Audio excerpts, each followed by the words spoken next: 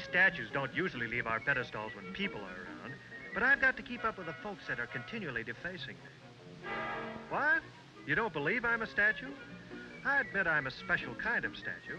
I represent something you can't see or touch. You don't understand? Well, I'll tell you how I happened. It all started about 4 years ago. When I first came to college, I didn't even know what a fraternity was.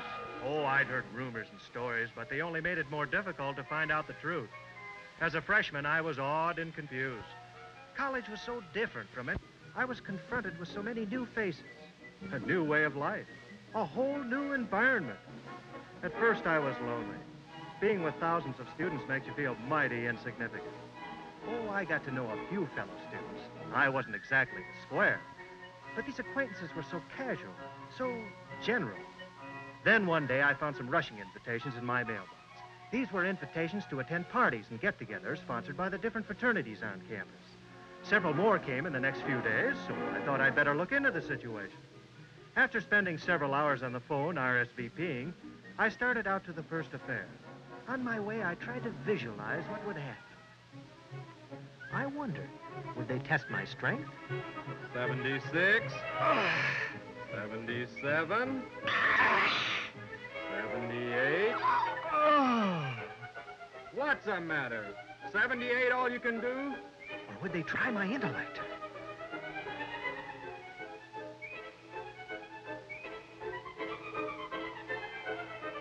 Okay, let's be square about this. Maybe they'll test my wit. Have you heard the one about the girl and the professor? No. You haven't. What's the matter? Don't you get around much? Maybe they'll have me filling out forms. Or maybe they'll give me the 3rd degree. Oh, no! I decided then to concentrate on my driving. My imagination wasn't helping matters any. When I arrived, I marched up to the front door, rang the bell, and waited. The door opened and I saw a hand, a smile, and then received a cheery greeting. And then a barrage of hands, smiles, and cheery greetings. At this first party, we just sat around talking and playing cards. At parties given by other houses during the week, we went swimming, played volleyball, and sang songs, saw movies, played golf, and did all the things that allow fellows to get to know each other. At the end of that week, my head was swimming with the names of hundreds of fellows I had met, and the histories and traditions of the dozens of fraternity houses. And then I received a couple of bids to join houses. The decision was up to me. That's the hardest part of being a rushee. They were both good houses with fine members. I had to weigh all factors, the living quarters, finances, reputations, and most important of all, the fellows themselves. They were the ones I would live with the next 4 years in a brotherhood in which their goals and ideals would become mine. I would share in their traditions and assume their qualities. It was my opportunity to choose the men who would be my fraternal brothers, not only during my college years, but during my entire lifetime. I made my decision and became a pledge. But I still couldn't comprehend the great extent of fraternity membership. I saw it then only as a richer college life, offering limitless incentives to work and play as hard as I could. As one of a dozen in my pledge class, I had specific study hours during which the quiet periods in the house were strictly enforced. The brothers gave me a high standard of scholarship to maintain. I received informal lessons in table manners and social etiquette. My vocabulary was extended in 2 directions. In one direction, through intellectual discussions with alumni and the brothers, and in the other direction, well, from another source. All in all, I learned the fundamentals of effective group living. By the end of that first semester, I was thoroughly versed on our fraternity history, the Greek alphabet, and the ideals of the fraternity man. I was now ready for initiation. Now, if everybody's finished dinner, we'll adjourn to the chapter room. The high and mighty members of our fraternity have a little proclamation to deliver to our lowly pledges. Something to do with initiation, I believe.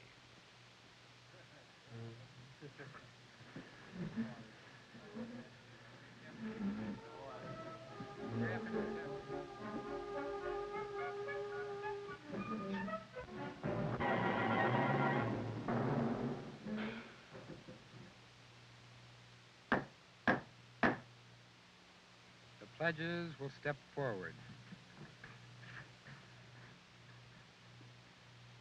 The active chapter has voted that you are to be initiated into the bonds of this fraternity. You will report here at 4 o'clock in the afternoon this Wednesday. Bring your work clothes and be prepared to stay several days. I don't mind telling you it's going to be a pretty rough initiation. But we're going to give you a chance to make it easy on yourself. All we want is a little information. We didn't mind the damage done by your pledge ditch. We can even overlook the overturned furniture, the raided icebox, the soap on the windows, and the stolen fuses. These were only mild inconveniences. But we want the name of the pledge who put the molasses on all of the bathroom fixtures. Well? All right. You'll all pay come Wednesday. And by the way, you all have my deepest sympathy. Several days later, it was over, and we were all regular members and were at a special banquet. When dinner was over, one of our alumni was asked to give a speech. At the time, I thought I understood every word he said. But now I find it took me the full 4 years to discover what he really was talking about. Believing that great advantages are to be derived from a brotherhood of college men, appreciating that close association may promote friendship, develop character and leadership, and assist in the acquisition of a sound education, our fraternity has intensely sought the advancement of these principles. Since its founding, this faith of the founders finds expression today in the program of the fraternity, the primary object of which is to augment the work of the colleges and universities in training and developing strong citizens, fitted for leadership in the complex life of the present age. No one can succeed in spite of his innate capacities and abilities without the guidance and support of his friends and associates. There's no such thing as a self-made man. Success comes not alone from personal knowledge, but, and important as that is, but it is closely dependent upon one's ability to get along with others, to profit by their experiences, and to share their own experiences with them. The purpose of a college education is to prepare the student for the art and business of living. The objective of the fraternity is to assist the individual in attaining this purpose. There is a law which brings men together in groups. It acts like the law of gravity. And regardless of what is done to divert it, it holds true. From this law, it to form the character and fashion the life of the members, and thus contribute so substantially to the order, decorum, scholarship, and culture of the whole university. And to our new brothers, I want to say, welcome. Welcome to your fraternity. This is your house. Take care of it. It was a long speech, but that's the part I remember and have lived to understand. Now, as a regular member, I found that my first semester held only a small fraction of the richness of college life that was ahead of me. What took up most of my time, and rightly so, were my classes and homework assignments.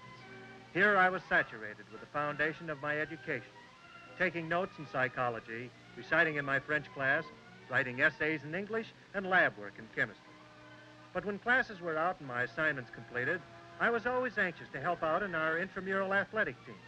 We did well almost every season, topping awards in several sports. One year it was football and bowling. The next it was baseball and track. Then the school show came along, and the fellows talked me into trying out. I certainly was thankful when I saw who else was trying out for the show. It was Marge, the girl I met at the pledge ditch.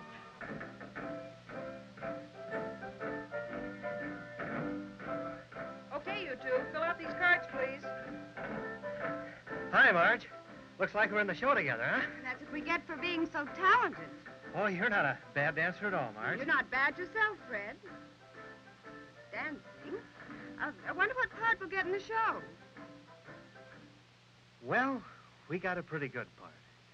And the rehearsals kept us together quite a lot. We worked wonderfully with one another and got along great. She was easy to fall for, and I fell.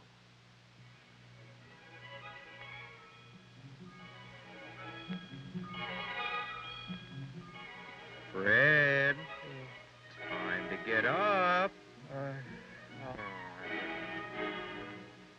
Rise and shine. Oh, don't bother me. I'm dreaming. Ah, it's wonderful to be in love.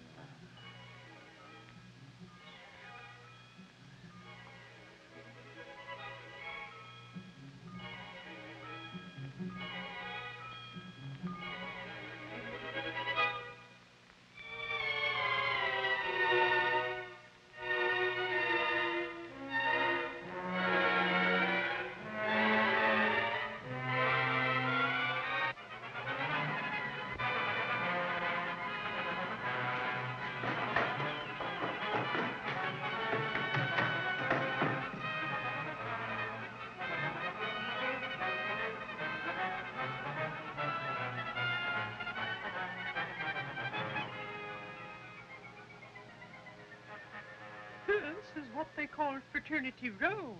Oh, yes, where they have all the wild parties. Just look at that. Such morals. They must be drinking in that house. So this is supposed to be an institution of learning. Ha! I'd like to see this get in every paper in the country.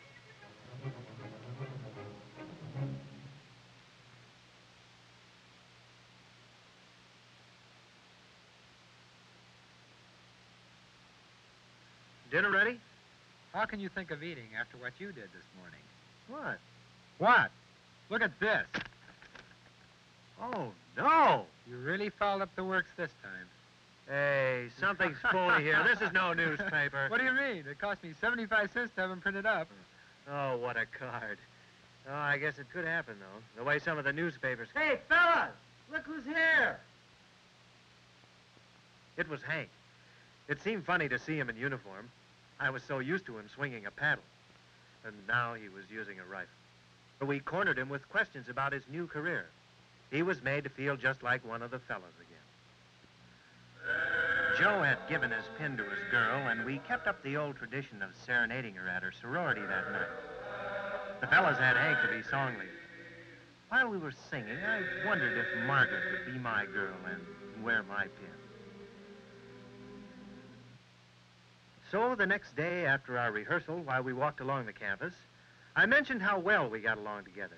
And before I knew it, she had talked me into giving her my pin.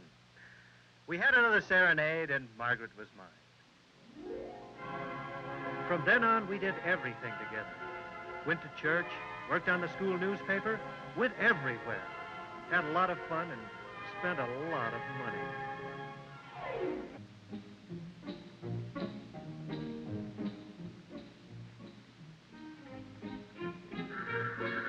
Thank you, sir. Drop in again.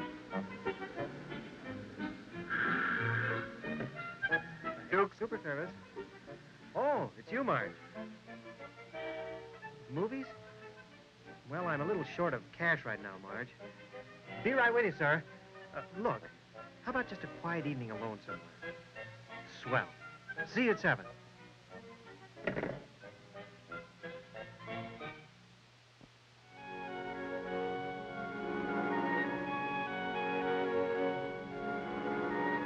I still want to go to the movies, Fred. But there's a wonderful picture on the village. Oh, you women are too gall darn expensive. Fred, you've been spending a lot on us. So why don't I take you this time? Marge, don't be silly. How would that look? Well, why shouldn't I pay part of what we spend together? But most girls... I'm not most girls. And I don't think too much of most girls. Neither do I. And I'll give you the money now so you can buy the tickets. Oh, no. If you're going to pay, you can buy the tickets. Okay.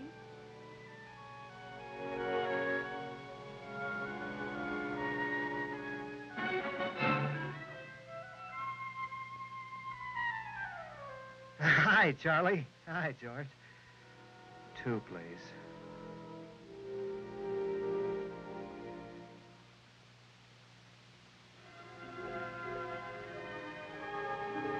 Besides our annual spring formal, where Marge was always my best girl, we would have occasional parties and sorority exchanges each semester.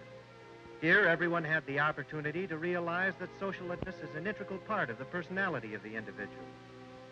We shared in the occasions to observe matters of etiquette and social conventions, which allowed our new members to acquire ease and confidence and become proficient in the exemplification of the social amenities.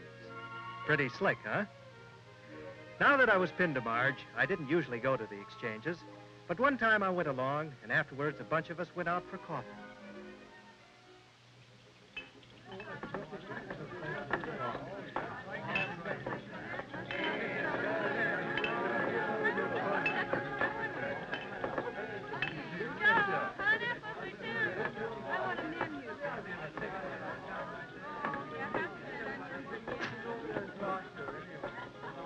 Oh, Marge, what are you doing here?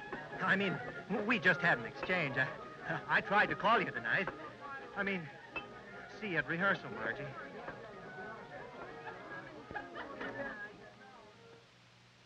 Marge, you know I wasn't with anyone last night. I was with the whole gang. It's all right, Fred. I didn't even notice who you were with. Why didn't you speak to me? Well, I had nothing to say. Oh, Marge. Yes? Oh, I'm going to be gone a few days, Marge. I was one of the fellows chosen to represent our chapter at our regional conference upstate. How nice. I was wondering if you'd do me a favor, Marge. Yes? Know any cute gals I could meet upstate? I'm too busy to talk now, Fred. I have a lot of work to do. Okay. I'll call you when I get back. Bye. Goodbye. I did miss Margaret while I was gone, but we had a good get-together upstate. Fellows from many of the chapters from all over the country turned out.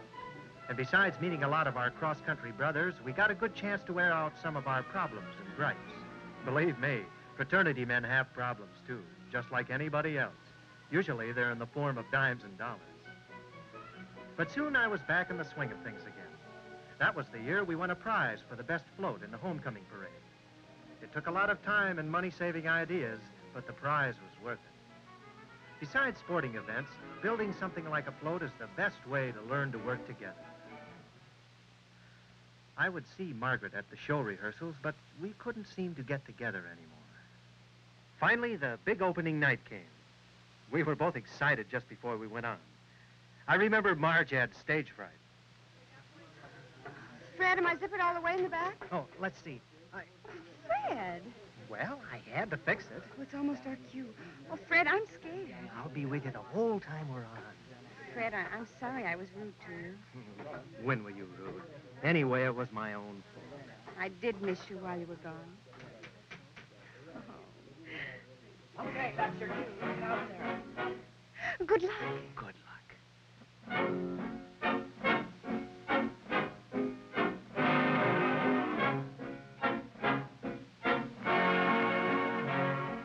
Marge was mine again. We were a big success in the show, but I'll always remember it for bringing us back together. And then came Christmas. Like all fraternities and sororities, we had a special party for underprivileged kids in the neighborhood.